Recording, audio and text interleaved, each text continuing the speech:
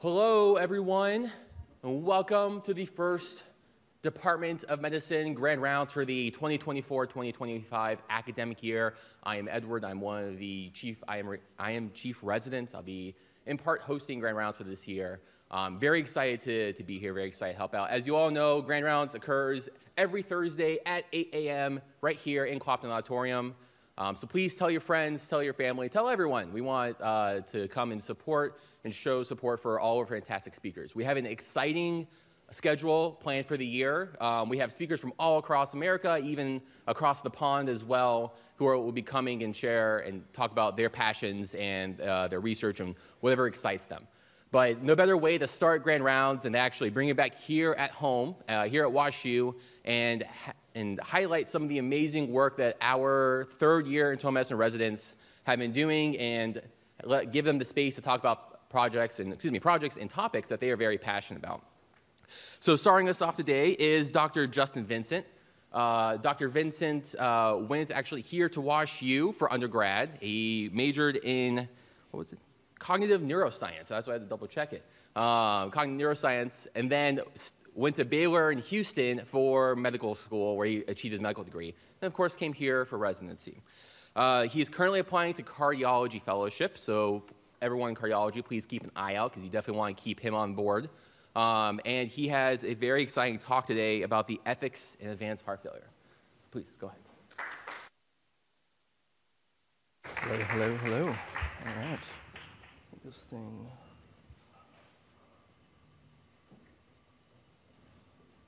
Is there a way to do a little... What's up? Oh, that might help. Perfect. Okay, well, thank you everyone for coming.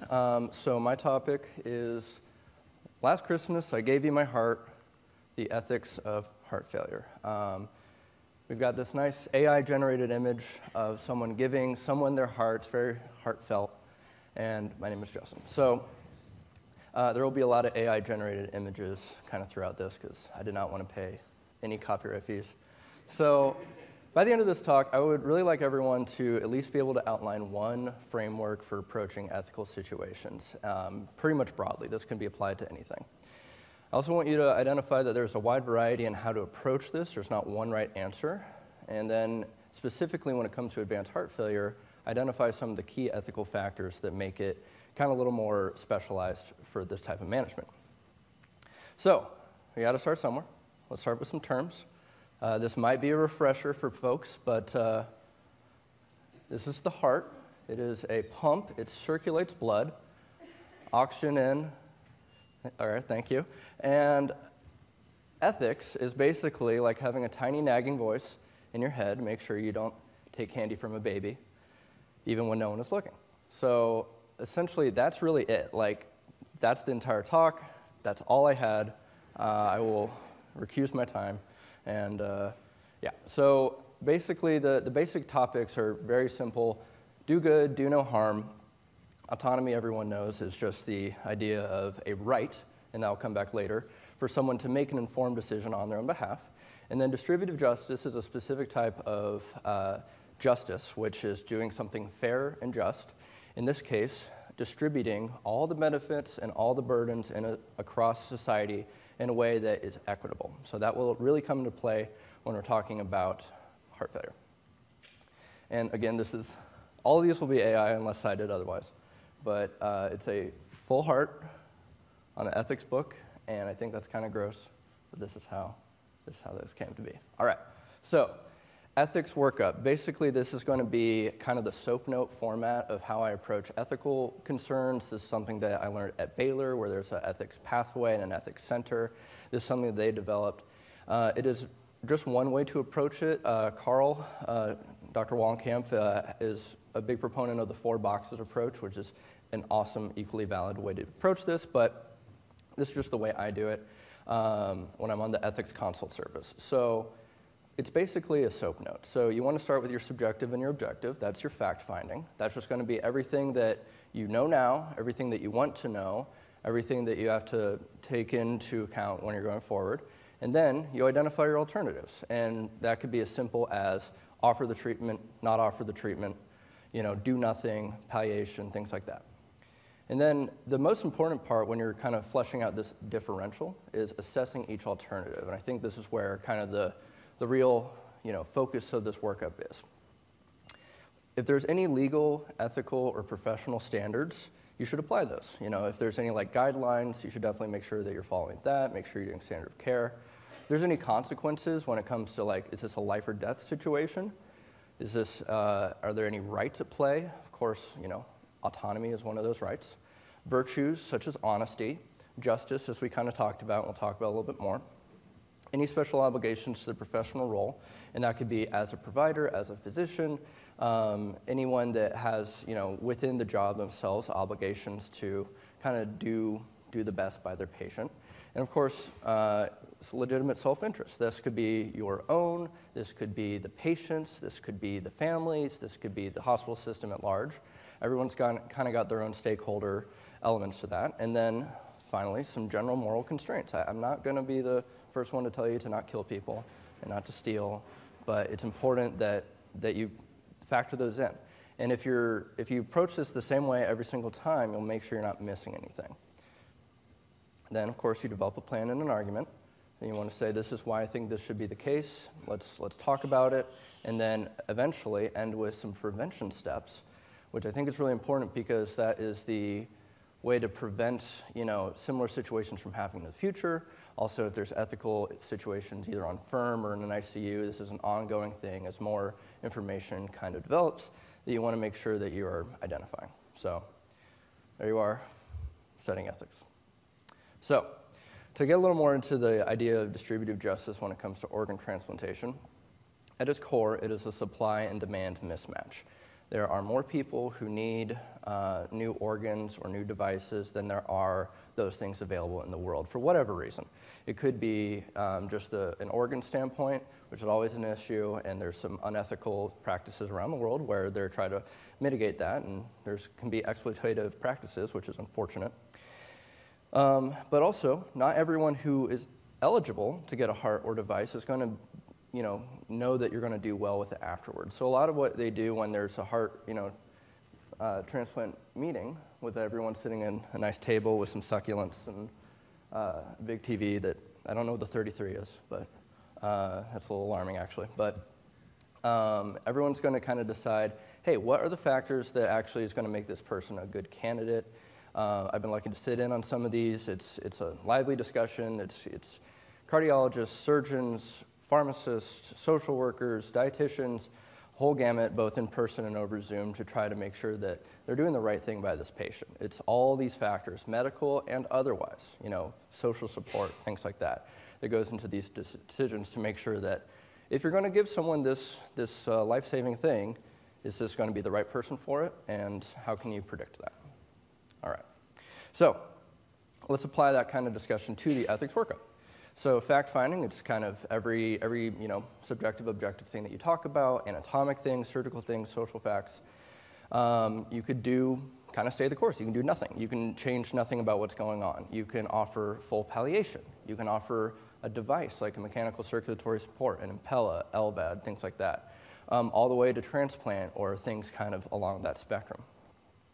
When you're assessing the alternatives, I was noting that a lot of folks are talking about the consequences of what happens when we don't do this. What happens, are we making sure that the right person is getting this? So that's the justice and the consequences. And you want to advocate for your patient's course. This is something that anyone that kind of offers this person in a transplant meeting is advocating for their course. And then while they're advocating for their course, they're often in the hospital, maybe in the CCU, figuring out what you can do kind of while they're waiting, which is medications, devices, things like that. All right. So I'll try to do that right now. You're all part of the team. Welcome. So we're going to go through a case. And this case is going to be basically, you have a patient, Mr. A. He's 55. He's got ischemic cardiomyopathy, listed for transplant, and he's not an ideal candidate because he has a mechanical mitral valve. He's had 2 sternotomies. He's been awaiting transplantation with an axillary Impella 5.5 due to refractory shock and intermittent VT. First time he had an Impella, it was in there for 5 weeks, and then the device just shorted out for whatever reason, so it had to be stopped. Unfortunately, during that time when it was stopped, which was only about 6 hours, had a bunch of VT, started developing renal injury, started developing hepatic injury. So they kind of declared themselves, this is something that we really need to kind of go on forward. So that we're on our second Impella. You're anticipating at least 2 more months as the current status. But unfortunately, you're now noting that there's complications of the device. Device-related hemolysis, thrombocytopenia. This is, there's the do no harm aspect. Is this helping them or is this hurting them? We got to factor that in. So this is, admittedly, the device-related hemolysis and thrombocytopenia is a little rare for the Impella 5.5, but just, humor me here, and this is what we're gonna deal with. So altogether, question for the audience, would you replace the Impella for a 3rd time? Just a show of hands. Just like, would anyone replace the Impella? Dr. Vader? Cool. Kylie? Okay, all right. So for anyone, really, what if this person has a stroke? This changes the game. Would anyone replace the Impella at this point or offer kind of other things? Kylie, you said no. Kylie, why would you say no? How big is the stroke? Great question. Let's imagine it's a pretty large stroke. I would have goals of care conversations. Okay, goals of care conversations. Thank you, Edward. All right, so goals of care conversations. So she mentioned the size of the stroke is a factor into it, and we'll get into that a little bit more later. All right, someone else. What if this patient develops renal failure? It's dual organ failure. Anyone want to say whether they would or would not? Tony, what do you think? I would ask whether or not the renal failure is related to the heart. Okay. And if fixing the heart would fix the renal failure. Okay. Or if There's 2 separate things, and okay. then I would consider the So it'd be more of a conversation rather than kind of yes/no question. Okay, great. Anyone want to chime in? Do you think hospital costs should or should weigh into this conversation? I'm seeing some no's, no yeses, so probably, maybe not. And then also, any other factors that are at play? And this one again, who am I going to pick on? Clay, hi. What other factors do you think could be at play here? Oh, I'll get a mic. Yeah. I feel like conversations related to mechanical support and heart transplant often take into account like a broad social kind of evaluation too of the patient and Yeah. Their likelihood to follow up in clinic and do all the things that need to be done Awesome. after Yes. that's offered. There are other factors maybe beyond the medical aspect, and this is what's weighed in when these discussions happen. So this is Mr. A. He's made up.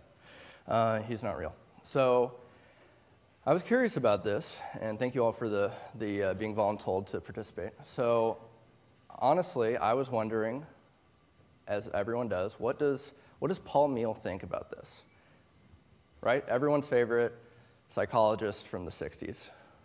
Who is Paul Meehl? Paul Meehl is a psychologist that back in the 50s argued that everything that we're doing now, like subjective medicine, subjective clinical work, is actually outdated. Eventually, stats, algorithms, lab values, computers will figure this out. We don't have to talk about this stuff anymore. We just put it in the machine shoots out an answer, and it's right every time.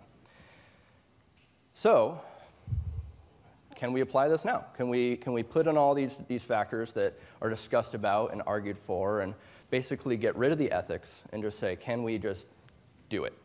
So, when I was thinking about this and discussing with my dad, who's a psychologist, who told me about who Paul Meehl was, obviously I had no idea, he was saying that basically we have the algorithms that work really well, way better than they did 70 years ago. A very popular one right now is AI. So my thought is, could AI, if you plug in the answer, if you plug in the question, come up with the same answer that a whole team was and basically forego this entire process that is complicated? I'm already seeing some no's. It's probably a good idea. All right, so what does AI say? So I basically just plugged it into the 3 most popular AI networks, the exact same question that I asked all you. ChatGPT kind of gave a stupid answer, and they were like, you should thoroughly evaluate the patient. Thank you. Yeah. Microsoft's version of this was said, you should consult with experts. Cool. Open evidence, which is a little bit more medically minded. I think it's Harvard and MIT's combined. This one was citing a bunch of papers about the rates of things and everything, but ultimately came to the same decision. We're computers. We're not going to say yes or no, this patient should get a heart. The liability of that is probably insane. So they say, please consult with the multidisciplinary team. So we're going to apply what they can do to an ethics workup. Fact-finding and alternatives, they're computers. They can just do this pretty much instantly. Assessing alternatives, open evidence, cited some papers, Microsoft cited some papers, ChatGPT just guessed. And they're not really developing a plan or identifying any prevention steps. They're just coming up with the idea of what the next most likely thing to say is. And then, so this is our AI colleagues, our robots that are here with us in our short sleeve white coat in the operating theater. I don't think we're quite there yet. I don't think that's kind of the point, that we're not really quite there yet. So in summary, please ask your doctor if you think third impella is right for you.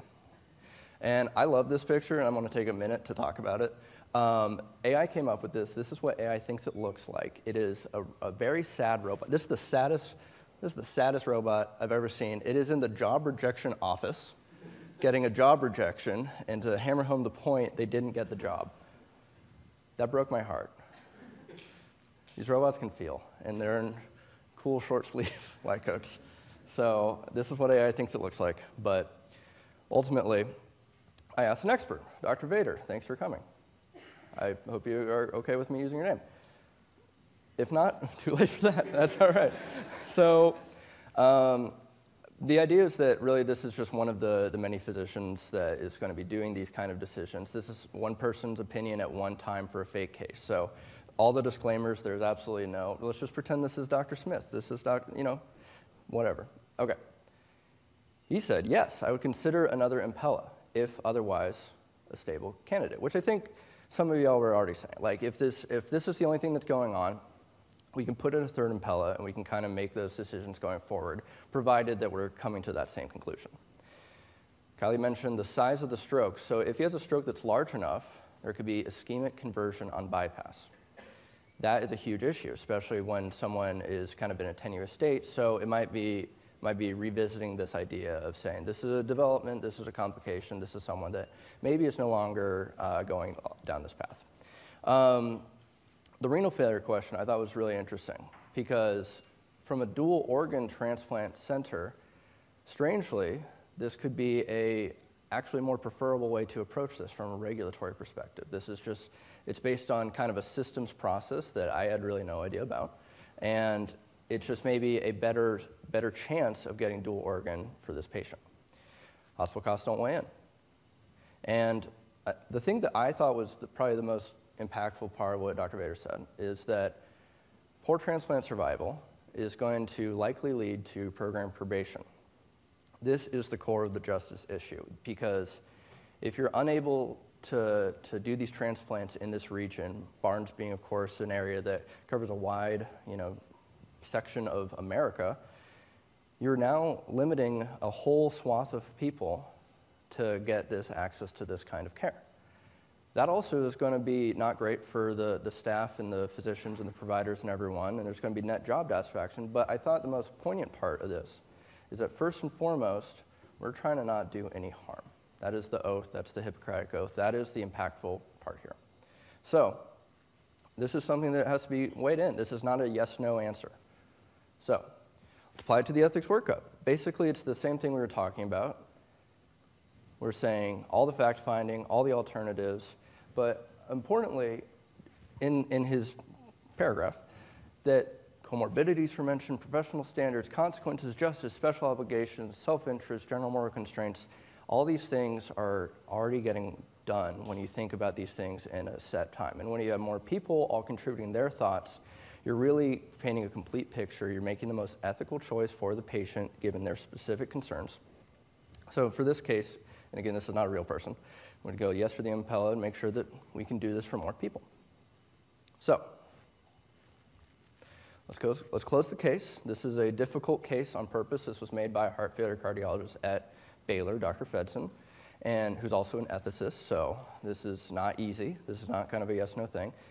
Right now, it seems like probably let's do a third Impella, but let's keep an eye out for any complications. And there's a lot of disagreement. There's no one person that's going to say yes the same time every single time. I'm not saying that that means that we should all start using AI. AI clearly isn't ready for that. But when it comes to making a decision, and I love this. First off, no glove, holding a heart. An Impella is looks like a pill bottle with a tube coming out of it, which is not at all what an Impella looks like. So this is just one example of mechanical circulatory support, but it's important when we're factoring in kind of the bigger picture here. So to steal from, I think it's The Daily Show, A Moment of Zen, this is something else that Dr. Vader mentioned. So concept of heart failure, I thought this was incredibly poignant and kind of gets to the point of this entire talk. This is a fidelity to the recipient, advocating for the best outcome. Patient-perceived outcomes may unfortunately be unachievable or unrealistic. It's to the donor for the utility of the organ, whether they give the gift of life that should not be squandered, either by the physicians by choosing the person well, or by the recipients for taking care of themselves. And this is all part of a dynamic. And also to the regional society. This really gets to that distributive justice. Cease to operate, jeopardize the ability for patients with limited financial and social resources to be transplanted, leading to inequitable distribution of organs, which would be really not great. That'd be a really unfortunate outcome going forward. So that's why it's kind of an ongoing, search for this maintaining ethical fidelity. Okay, so in conclusion, so I think the big point here is really that any ethical situation, I picked heart failure just because that's my interest, but you should be strategic in how you approach it. Any type of ethical situation, because that's going to ultimately make sure that you're methodical and measured and are making sure that the patient gets the best care. Everyone's part of the team, even the robot, even AI in the background, maybe not ready for the limelight, but it's all part of it. So we're all working together, we're all doing this on behalf of patients, so just making sure ethics are kind of a key here. So at this point, we talked about the ethical workup. There's a wide variety. There's important ethical factors. So this time for real, thank you everyone for participating and for their contributions and their thoughts. And let me know if you have any questions, and we'll kind of go from there.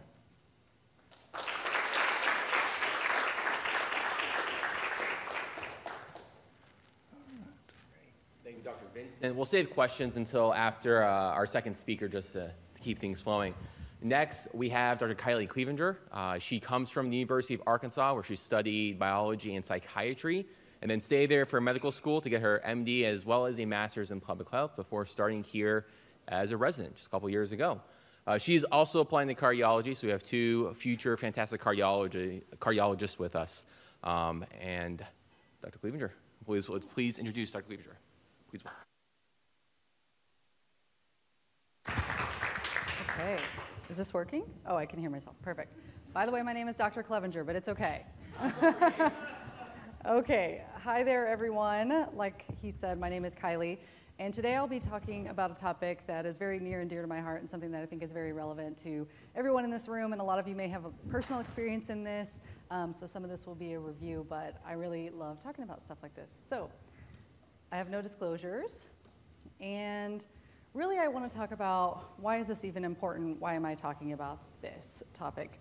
So when I think we're talking about student-run free clinics or other alternative models like health fair or street med, it's like, why is that even important? Why do we need that? And I think one way to kind of think about this is first looking at access to care. A great website I always reference is the Healthy People 2030 website. This is by the Offices of Disease Prevention and Health Promotion.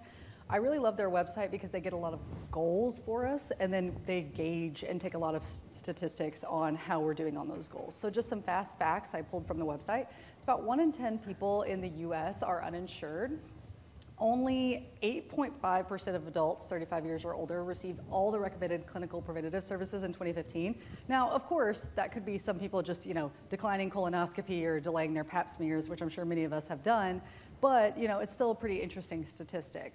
I think the thing that was most shocking to me on the website is that somewhere in between 6 to 9% of people are delaying or totally avoiding care due to cost issues. And that could be seeing a physician or medications. And I think that's a really important statistic when we think about access.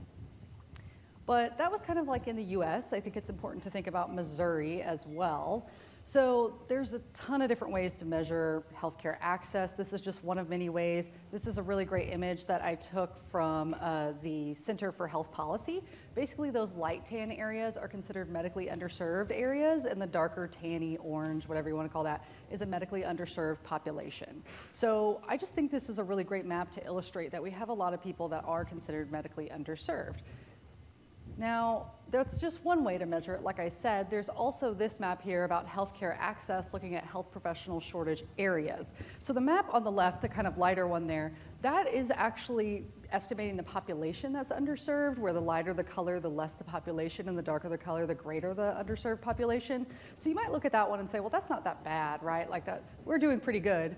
Well, another way to look at that actually is the health professional shortage area score, which is a very fancy calculation that basically looks at things like population to provider ratio, the percent of the population below the 100% federal poverty level, and essentially gives you a score between 0 and 25. And this score is used to kind of calculate and really determine what areas have the most shortage and are the highest priority to get healthcare professionals there. So the darker the color, the higher the score. So if you look at it from that way, we have a lot of areas that really, really need health providers there. One thing I want to point out here, though, is this map is actually just looking at primary care. This is not looking at specialty care, dental care, mental health care. This also doesn't show or tell you anything about what is the distance to care, what's the quality of that care, how affordable is that care. It's not commenting on any of those things. So this is just one measure of access. And one statistic that I found really interesting here is the Missouri State Health Assessment in 2023 did a survey asking people, do you feel like you have good health care in your community? And 16% of Missourians disagreed with that. So let's talk about barriers, though. There are a lot of barriers to care. Some of these might not be surprising. Vast majority of people said too costly. That was the most common one. It was 43% of people said it was too costly. What about insurance? Well, that's also a big barrier as well. But I think this also shows some really important things that we might not consider. Unsure how to receive care. I mean, have any of you tried to use the Cigna website to find a PCP? If anybody figures it out, let me know, because I still don't have a PCP as a third year here. Did not feel welcome, too far away, issues with transportation, childcare, and the provider doesn't speak my language. And I think these are all really important because at Barnes, we're really lucky here that we have excellent interpreters, we have social workers in clinic that are available to help us with these things. But of course, in smaller clinics and smaller areas that don't have these resources, that could be a huge barrier to care to patients. But how are we doing? That was a little comment on access, but how are we doing in terms of our healthcare performance? So I'm going to be a little unfair here. This is actually some data from COVID, so kind of our worst of our worst. But this is essentially a graphic I took from the Commonwealth Fund, where they came up with a scorecard for all the states. And they basically put all these fancy calculations here in all these different categories. And then they said, okay, if you're in the green, you did above average. If you're in the orange to red, you did below average. And they ranked us. So it's kind of small, but where's Missouri? Right there. We're ranked 47th. Woo, good job, Missouri. So after COVID, we actually jumped up to 38th, but I did want to comment, we're not doing too hot compared to the other states. And I'm going to talk about Arkansas later because that's where I'm from. So Arkansas is right there. But like I said, we did bump up to 38th, so we had some improvements. Now, I don't want to go into this. I just put this here if you're interested, but a little bit of detail I wanted to point out is that in terms of income disparity, we were actually the worst. We were the absolute worst in terms of income disparity in Missouri. Now, we actually did okay on access and affordability. That was one of our best things, which I found that pretty shocking. So there's a lot of really good information if you guys are interested in this. The Commonwealth Fund has a lot of good stuff, and then obviously, the Offices of Disease and CDC and all those great websites. So another way to kind of think about access and how we're doing in performance is health indicators. So, we have very similar leading causes of death to the US: heart disease, cancer, chronic lower respiratory disease. One thing that I found kind of interesting is that among the 15 leading causes of death in Missouri, Missouri rates were higher in 13 of those 15, which might not be a shocking number here. But other things I wanted to talk about is that 11.4% of our population is uninsured. And that number goes up and down depending what year you look at. But also our life expectancy has been below the national average since 2011. And then infant mortality rate, we're also ranked 31st. And one thing that we don't have a ton of time to get into in this topic, though I wish I could, I love talking about stuff like this and educating people on this, but there are huge health disparities and racial disparities in a lot of these health indicators. And so I think that's really something to keep in mind as we move forward. So to kind of summarize here, access to care is a high priority national issue. Missouri has a significant number of medically underserved areas and health professional shortage areas. And we face, Missourians face numerous barriers to care. And we rank poorly in a lot of ways. So basically this all just says gaps in care. So that's why this topic is important. So we're gonna talk about alternative models of healthcare delivery. Now, I set my sights really high when I made the title of this talk. Unfortunately, we're not gonna have time to go into all this stuff, but we're gonna spend most of our time talking about student-run free clinics because that is where I have a lot of experience. And some of you may have volunteered. Anybody volunteered at a student-run free clinic? Yeah, okay, so like vast majority of you have, so that's fabulous. Okay, so a little bit of overview for those that don't know. It's a method of providing care to underserved patients while educating healthcare trainees. Majority focus on outpatient adult medicine, and we don't have a lot of data on these clinics, but one really interesting line of data I found was in 2014, at least 75% of medical schools had at least one student-run free clinic for a total of 208 student-run free clinics that saw at least 140,000 patients annually. And that was in 2014. Like, that's impressive. I feel like we probably have a lot more now. Also, this is just looking at MD granting med schools. And then these are very variable. And I'm gonna show you like 5 or 6 tables in a row, just work with me here. I'll point out the important things, but I wanted to give you guys the information in case you're interested. So these are some statistics from that 2014 article. Really what I wanna highlight here is that these clinics are very, very small. They're seeing 15 patients per clinic session. They're maybe only open 1 to 2 times a week. Most of them only have 5 clinic rooms. They're only open for 4 hours. I mean, these are very small clinics. And how long are they waiting and how long are these visits? Well, it's about 40 minutes of wait time and about 100 minutes of total visit length. And I don't know how it was at your clinics, but at our clinics, sometimes visits were 4 hours, 5 hours. And we'll talk about why later. And then attending faculty per clinic session, only 2. Only 2, that's a lot of staffing to do. But a few other things I found impressive is that majority of medical students at these med schools actually participated in these clinics. And another not shocking fact is that budgets can vary a ton. The average was about $50,000 here. So a few more stats I found really interesting is that vast majority of these clinics do not offer any sort of academic credit. And are these faculty getting funded for their roles in these clinics? No, they most certainly are not. Only about 16% are getting funded for their time. And I think that's really important because I'll talk more about the clinic I worked with, but essentially, and Clay can vouch for me on this because we went to the same med school, the attending and the clinical director, they were there 4 nights a week for 4 to 5 hours or whenever we were done. They almost never missed. And so they spend a significant amount of their clinical time doing things like this until 9 p.m., 10 p.m. at night, okay? Really the most interesting thing here that gets back to access is that 92% of clinics, about 93%, they're providing this care entirely free of charge. And greater than 80% of patients are under the 100% of federal poverty level. That's a really interesting statistic. So again, majority of these clinics are providing care to very highly underserved patients. 54% of the clinics had a patient population with greater than 90% uninsured. And I think, when you think about these clinics and why they're useful, there's a lot of different ways to look at it, but one thing I really think is cool is that they have a lot of interprofessional partners. These clinics are actually more interprofessional than even some of ours. And so a lot of them have pharmacists, nurses, social workers, dentists, lawyers. They have a lot of students. I mean, 73% of them have pre-health students, which I think is pretty impressive. But one thing that I thought was really interesting is how many have dental and legal students. I mean, it's really a one-stop shop, which we'll talk more about later. And then in terms of services offered, this can be hugely variable, hugely variable. All of them focus on outpatient adult medicine essentially, but if like in our clinic, we had a medicine pediatrics attending, and so we did also pediatrics, so a few people do that. Almost all of them have social workers and interpreters, or at least majority, and then a lot of them have psychology and counseling. Some even do medical procedures. We did not do that in our clinic that much, but I think it's important to consider.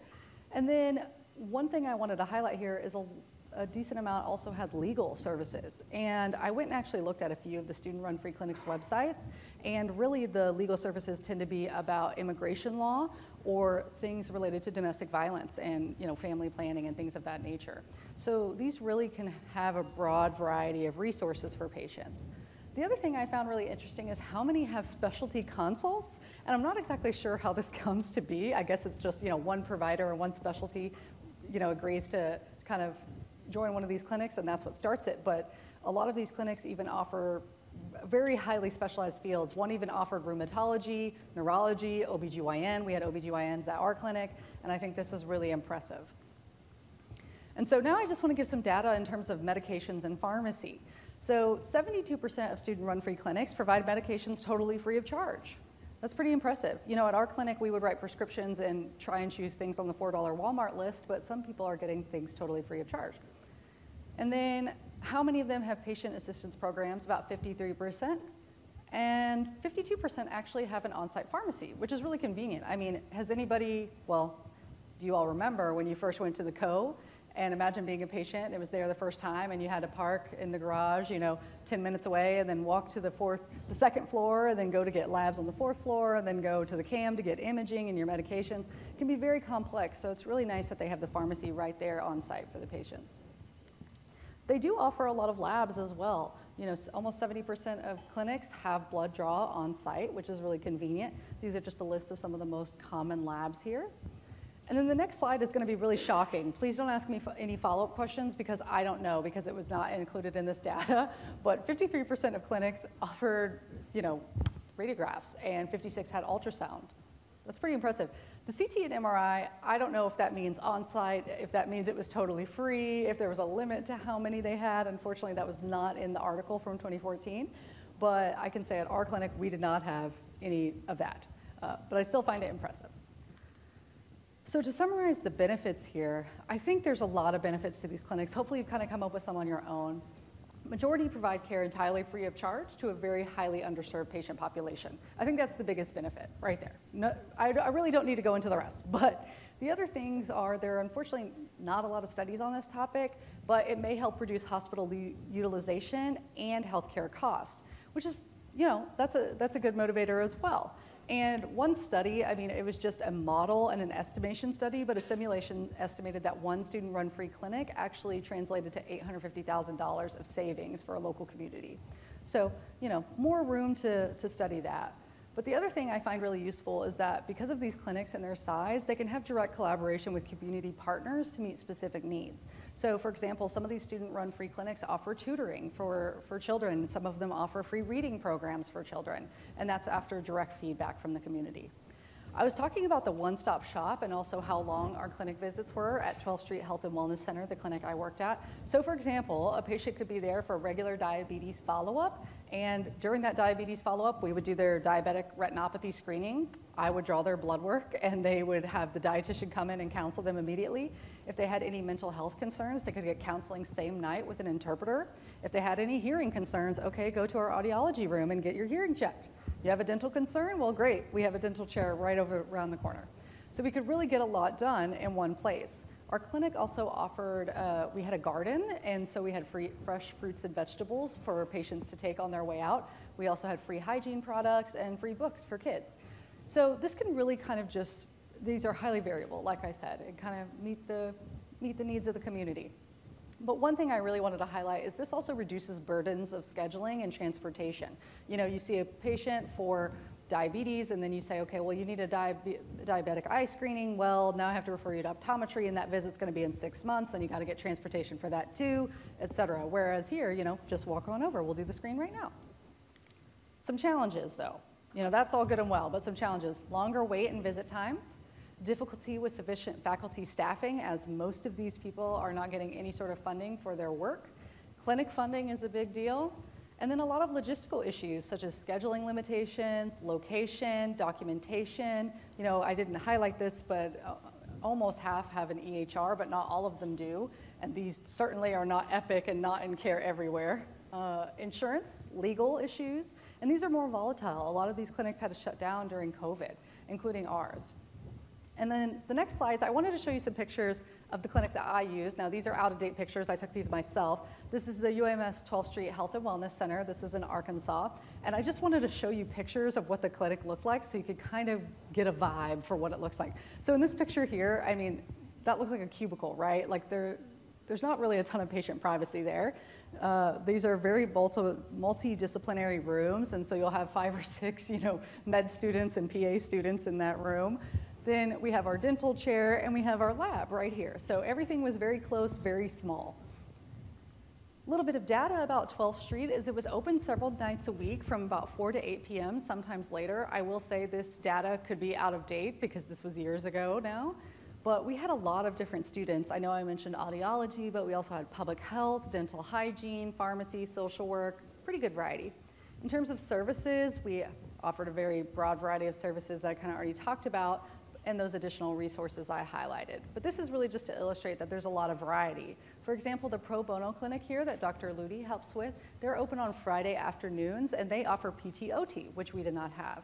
And they're more in a gym structure, whereas ours was a Pro Bono clinic building that was donated. So I got too excited when I set my topic title. We unfortunately don't have a ton of time to talk about other models, but I want to briefly highlight some that you can get exposure to while you're here. Health fairs. So obviously people know a lot about health fairs. You've seen them. It's an opportunity to reach patients, often at community centers and often at free of cost. Really, these can be highly variable. There's not a lot of studies on these, but some reports say, depending on the size of the health fair, that 100 people can show up for one experience. And I think the common issues here and ethical concerns as well is follow-up, and what if they have active complaints? What do you do then? And I don't know if anybody has participated with the Health Protection and Education Services, but according to their website, they actually served 700 patients in 2023, 81% of them being non-English speaking. And they even offer things like blood glucose, lipid panels, things of that nature. And so these can be very broad health screenings like that, or it can actually be very focused, like the mammo van, which our mammo van actually came to 12th Street Health and Wellness Center too, so we could get people mammograms on the same night as well. Now, street medicine. We don't have a ton of time to talk about street medicine either, but this is an opportunity to provide care to unhoused patients directly. It really eases access to care for a stigmatized population, and it helps reduce healthcare utilization costs.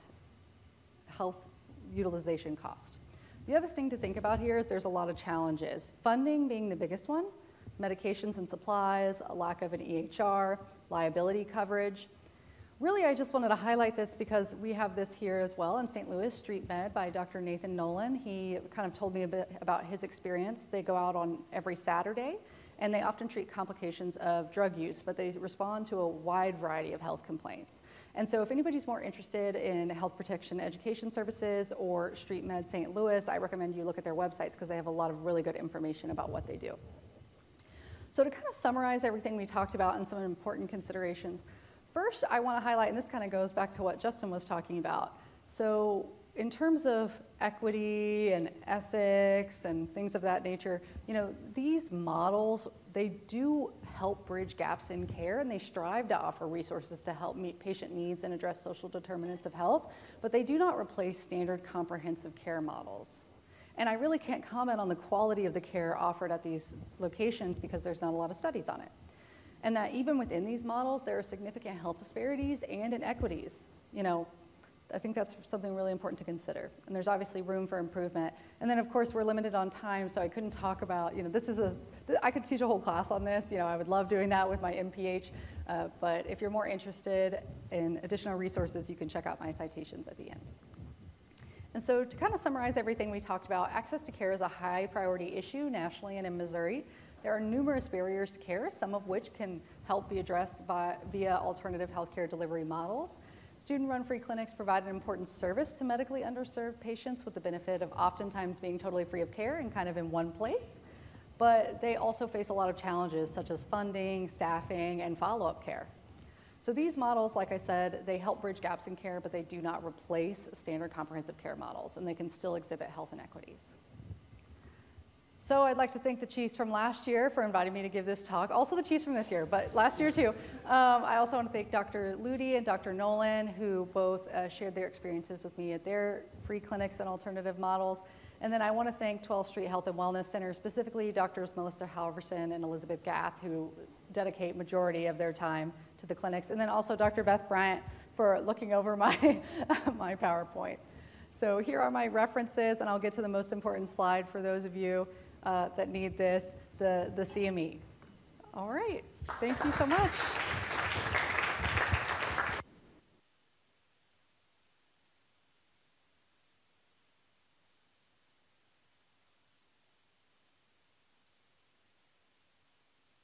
Bit, and we have time for questions. So maybe I'll start. When you were talking about the ethics of heart transplantation, how you make these decisions, the impact of the patient's quality of life and the patient's and family's wishes in terms of their goals of care, their resources and support needed. Could you address that a little bit? Because that wasn't explicitly called out in your ethics evaluation, where the patients and families weigh in there. Yeah, so great question. I think that is something that comes a lot of times in these kind of ongoing goals of care conversations.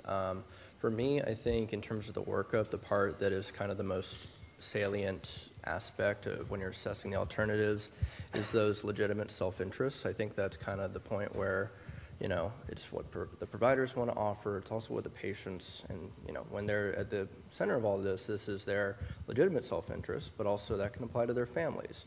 And there can be conflicts and, you know, disagreements among that. So I think when, you know, you're doing the fact-finding part of it, if there's any disagreements, that should be like focused on. That should trying to figure out where the conflict is, approaching it really methodically so that you can make sure that you're not leaving any stone unturned and everyone gets their point across, and ultimately make the most, you know, holistic approach to the patient. Great, thanks. Other questions? So I have a student-run free clinic question for you. I think it is really wonderful, and the amount of effort that students and faculty put into maintaining these clinics is really important. One of the challenges, linkages to care, and then how do you really foster longitudinal and ongoing care versus episodic care. So what do you think we could be doing to improve either linkages to care or longitudinal care, and continue to support the experiences for students in free clinic centers? Yeah, that's a really, really good question. And of course, longitudinal care and follow-up is a really hard thing to focus on. Luckily, in the student-run free clinic population, at least at our clinic, we did have a lot of continuity. We did majority scheduled patient visits, and there were patients that I saw all 4 years of med school, of course, except when we were shut down from COVID. So we did have a lot of continuity. I think, you know, getting people referred and then kind of being a one-stop shop for them. And a lot of our patients in Arkansas, they were immigrants and they only spoke Spanish and they were uninsured. And so the continuity was there mainly because they didn't have other options. In terms of following up and what if they needed extra things, luckily our clinic providers and directors coordinated with UAMS to sometimes provide pro bono care if a higher level of care was needed. But in terms of, you know, health fairs, I think that's really difficult. You know, the health protection and education services, after you see a patient, if anything's abnormal and they need follow-up, you know, if their A1C is 13, what do? Are you going to start them on medications right then? I think it's really tough. But you can actually send referrals out from there. You know, you can, as a physician, write that you think they need a referral, and then the staff there follows that up. And then in terms of street medicine, I know it's really hard. I don't want to speak on behalf of Dr. Nolan and his efforts, but I know that he communicates with some of his patients via text to help continue that relationship and continuity. But of course, that's a challenge in the unhoused population because they don't have access to an outlet or things like that to charge phones, and it can be really difficult to follow up with patients. So in terms of things we can do to improve continuity, I think really making sure we're meeting the actual patient's needs and providing the resources. You know, I think showing them that you care and getting them the things that they actually find important, just not things that you as the physician find important, is a great way to kind of foster that relationship and maintain that continuity of care. I think getting Epic or electronic health records for all of them would be helpful too. This is not sponsored by Epic, but. Thanks. Thank Other you. questions? Justin, thanks for picking a good topic, at least, being a little bit last.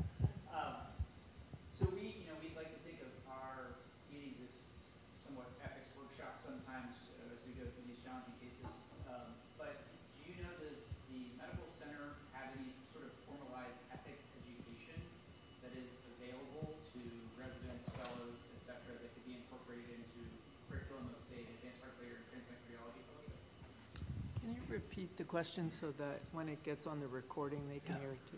Yeah. Thanks, Dr. Vader. Thank you for coming.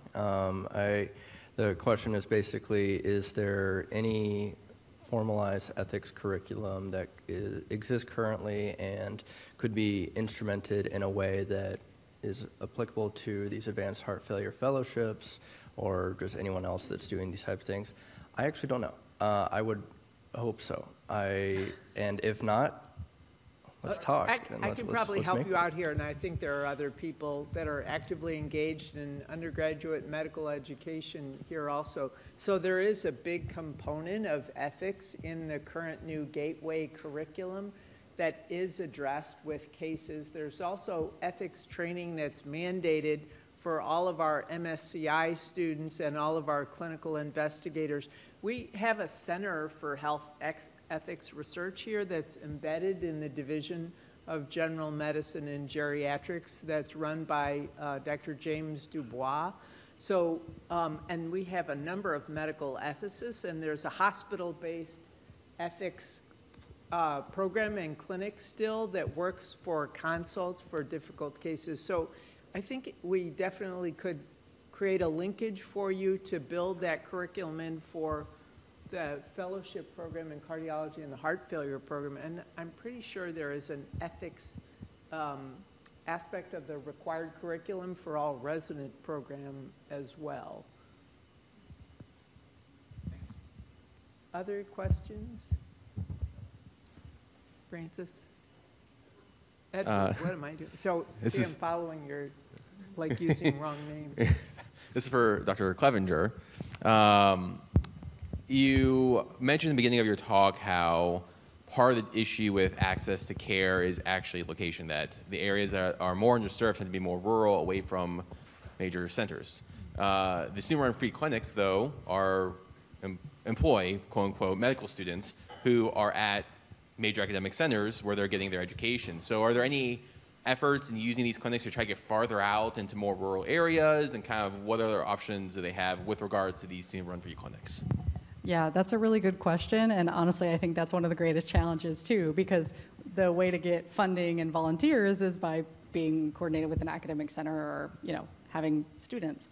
And, I don't think there's honestly a lot of good resources out there to help meet those kind of needs, and I think that's what's even more challenging. I think most of these clinics kind of focus on, underserved populations within the city, but there's certainly a lot of room for improvement in the rural areas as well. I know that a lot of the clinics actually through the social workers and the social work students will offer like transportation. I know even in the 2014 study, people were doing like Uber or like cab rides and vouchers and things like that for patients that were a little bit further out.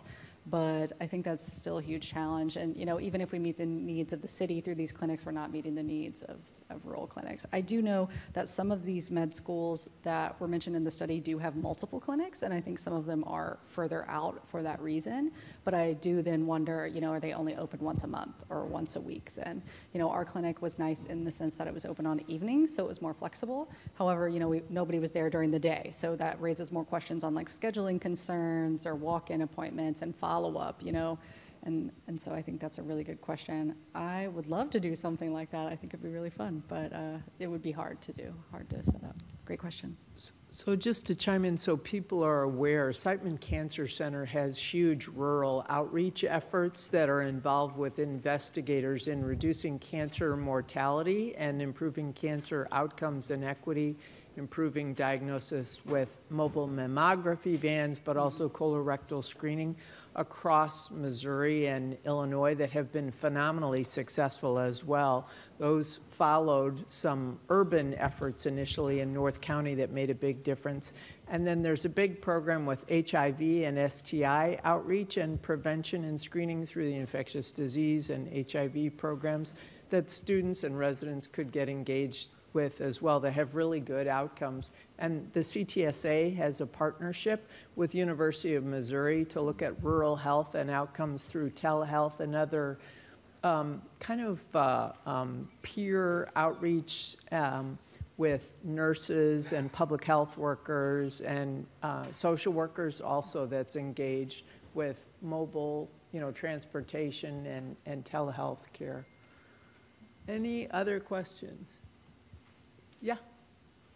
So it's sort of an open-ended question about student-run clinics, but I had an opportunity to be a part of one that was very, very large and potentially even overfunded. We got Epic given to us without asking, and it was a very painful transition. And that student-run free clinics, it's not our full-time job, and there really just wasn't enough of us to go around. We had folks that were taking years off of school to try to deliver this care. I know this is an ambiguously sort of open-ended question, but where is the fine line where we say academic medical centers as accountable care organizations need to take a bigger role delivering that care themselves rather than putting the onus on students? Yeah, I think that's a Can you really. repeat the question? Oh, yes. So the question, well, I don't know if I can summarize it that well because it was a good question, but essentially some people at other places might take years off to provide this care as students and things like that. And basically, as academic medical centers, how much of a responsibility do they have to kind of support these student-run free clinics and similar efforts? Is that fair enough? Okay, perfect. So, I think that's a really good question because I'll actually say, at least in terms of my career, the student-run free clinic is probably when I've actually felt I've done the most, and I would love to continue doing things like that. I felt like I did more for my patients in 2 hours there than sometimes I've done after seeing them 6 times in the co. And I think that's a challenge both for me and then, other people that feel similarly, and of course we do the best we can. I do sometimes wish we had more support, and again, I don't want to speak for the people that do the pro bono clinic or the street med, but I know there's a lot of challenges with funding, and they do, I think a lot of times that stuff ends up coming out of pocket and out of their free time, and they're not funded, and then they face issues with liability coverage and malpractice and things of that nature. I think that's a lot of burden on the providers directly, and I think that's really stressful, and it's hard to balance your academic responsibilities with those responsibilities that you find meaningful. And I think one thing that would be helpful is, maybe a systematic way to get grants and funding to support people's endeavors in these efforts. And I think it's a great educational opportunity for students. Some of the studies show that students actually felt that these clinics addressed underserved areas really, really well. They had better interprofessional education. They felt their skills were better. And then also that these opportunities addressed parts of med school curriculums that were lacking. And, I think academic credit for students would be nice. And then funding for the attendings who want to participate, I think would be a really good way. And supplies and medications would be really nice. But, I think it can be tough to manage all these different moving parts. But that's a really good question. Thank you both very much. Thank you, everyone.